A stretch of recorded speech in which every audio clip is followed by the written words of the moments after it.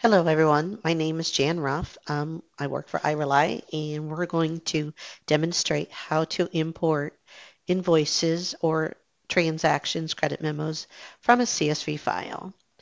So we're going to first go into our sales accounts receivable menu tree. You're going to then find the option called Import Transactions from CSV. You're going to take that option. In this particular screen, we can download a template that we can use to get your data created. We can then select the GL account number that we want to use for data conversion, if that's what you want. If this is going to be something beyond data conversion, then you can select the sales account that you would want to use during this import process.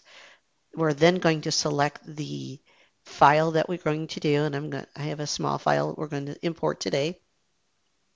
So I've selected it, and we do have a couple different options. You always, for this transaction, you're going to do standard, and then I'm going to click the import, and you're going to get a progress bar showing you its status.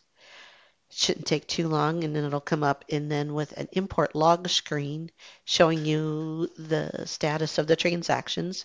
We had 7 successful transactions and 0 failed, so that's good.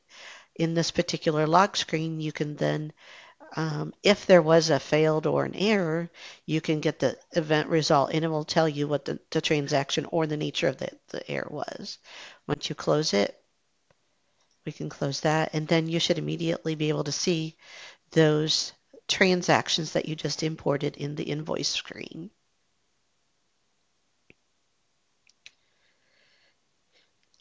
So these 7 here were the ones I did.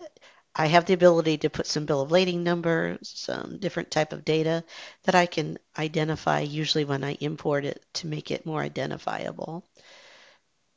Um, this automatically posted them, so I had the ability, I don't have to go through and post them individually. And that is how we successfully import transactions by using the import from CSV. Thanks.